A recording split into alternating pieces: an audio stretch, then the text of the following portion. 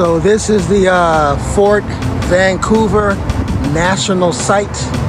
Used to be a hospital back in 1904. And this is what you call the Fort Vancouver National Site. We're out here in Vancouver, Washington, and we decided to come here and show you guys a glimpse of Fort Vancouver National Site. This is the hospital, post-hospital, when people get hurt or they come here for treatment. We're on the back side, and over here you have the Fort Vancouver Barracks. This is where a lot of your soldiers stayed at during the time in Fort Vancouver. Very nice.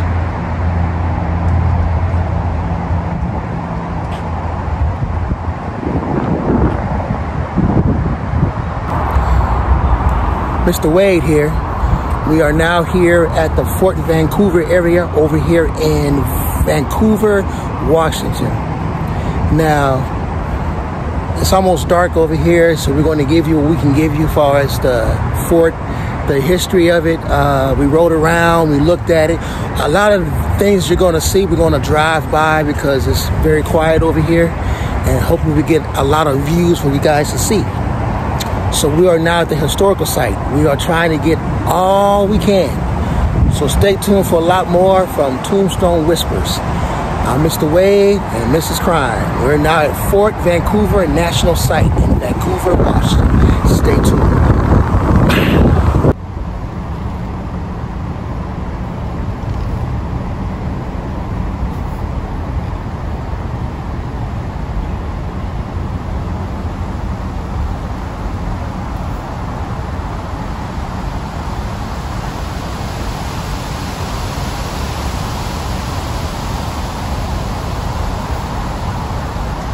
This is the Red Cross building at Fort Vancouver.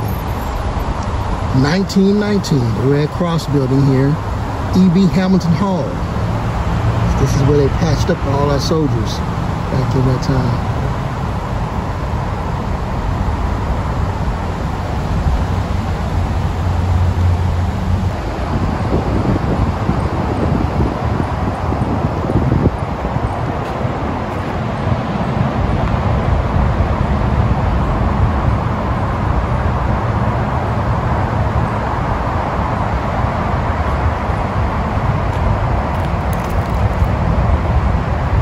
As you see, we're walking over here to see what this is right here at the Fort Vancouver area. This is the Red Cross building that I showed you guys was complete maybe a minute ago.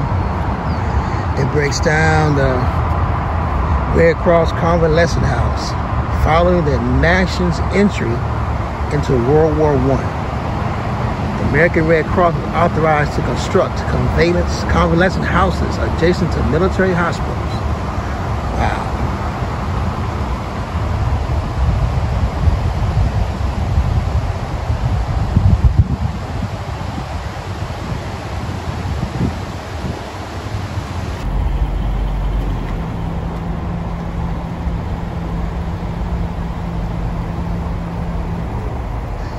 This is the artillery barracks. Wow, so much history here at Fort Vancouver, out here in Vancouver. This is the barracks of all their armory and everything. Very nice. As you see right here, it says Fort Vancouver National Site, artillery barracks built in 1904.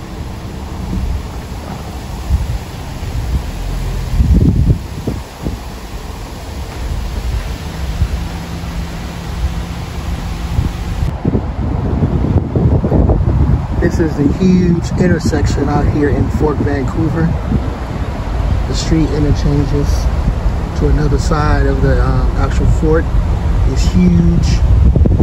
Very, very, very nice to see. There's a lot of history here.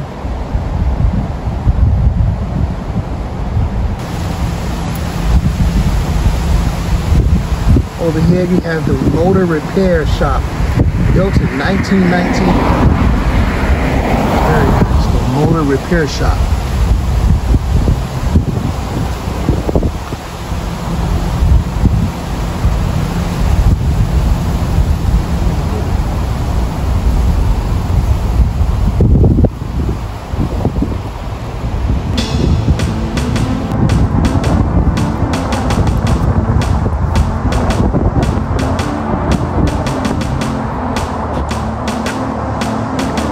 Right now, there's an open place for all the old homes, I guess, like military type homes that are out here along the barracks historical route.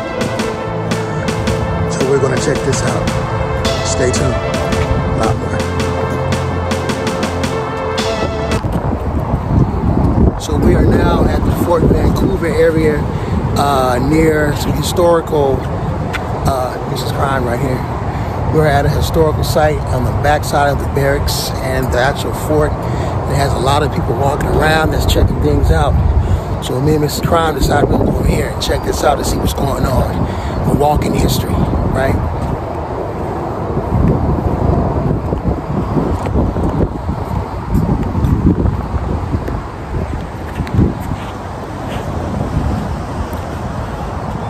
All right, stay tuned for a lot more.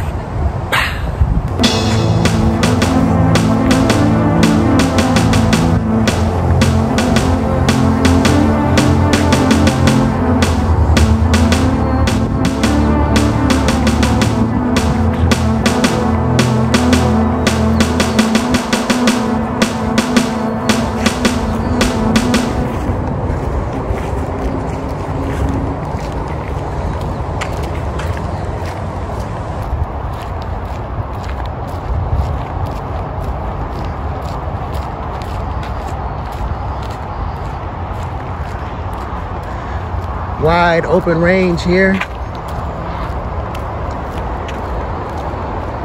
So these are the houses that we're trying to go by. You see the brief history. We have each one laid out in a brief thing about it right here. Stay tuned. So right here we have this thing called the First Neighborhood.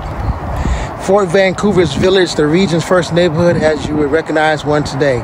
Most houses were a single with one earthly floor built using French-Canadian construction methods known as post on seal and post and guard. They were roughly aligned in rows with recognized roads running between them. Some also had fences. The neighborhood was a complex of company buildings where some villagers worked. Right here you have all the labeled servants buildings. I wonder what that's about. And you have the corral. Everything, this is a whole area that we're standing in the middle of in the Columbia River right there. The first neighborhood in Fort Vancouver National Historic Site. We're gonna go over here to check this out real quick. Stay tuned.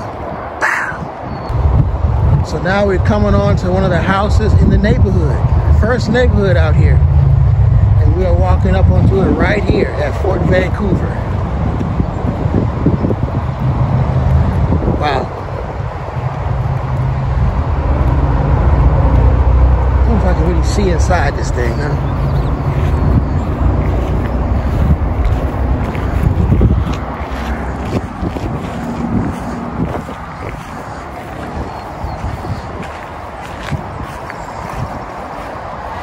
It's all dark.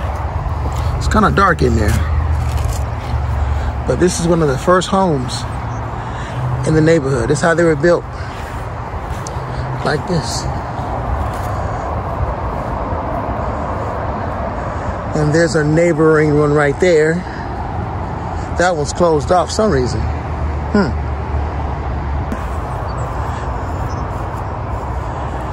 So this is the back of the house here, side view, chimney. That's how the first houses look back here in the barracks. Wow.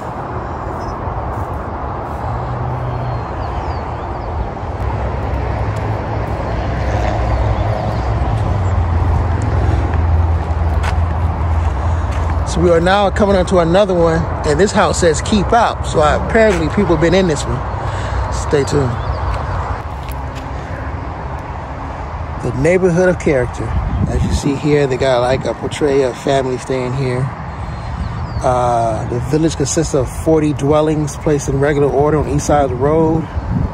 Even construction. There were also stables. Wow. Several yards enclosed with fences, gardens. A neighborhood of character here at Fort Vancouver. This is the house right here. As you know, they all look identical to the one here, so many of us did. It's like buying a regular tract home in the neighborhood. All the houses pretty much look similar.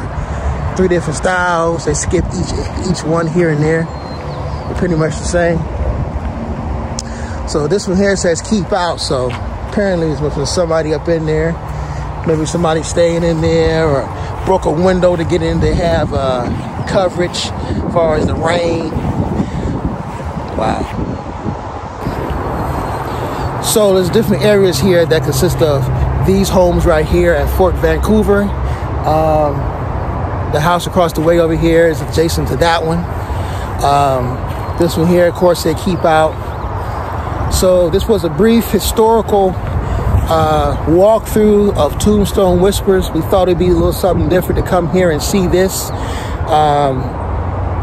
Hope you guys enjoy the historical views of this place. I will post dates. I will post different things about the Fort Vancouver. There's also a whole nother area that we haven't even been to yet.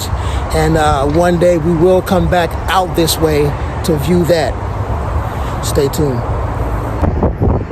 Fort Vancouver, the London-based Hudson Bay Company. That was the guy we did a brief video about maybe 6 videos back. We did a video on this. The guy that owned the Hudson Bay. They moved his house over to that area, if you guys can recall that. This is all due to him. He had the Hudson Bay Company. A lot more to come. So we walked up the bridge, and it has different Indian tribal names that are around this Indian celebration area, what they call that. Not to be disrespectful, but all the names here. Very nice.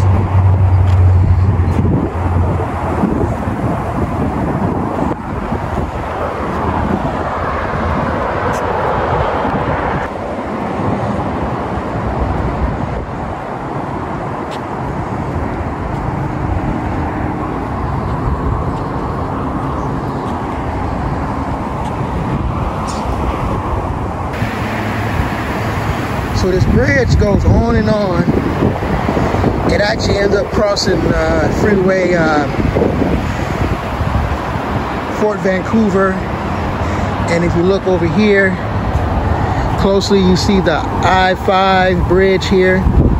That connects Vancouver over to Portland, Oregon.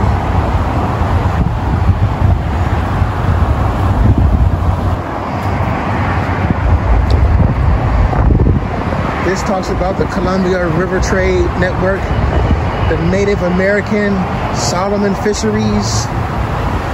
Then you have the Columbia Basin basketry. Very nice. Then over here you have the Willamette River, all over here. The Columbia River, they call that. Oh, that's the Columbia River.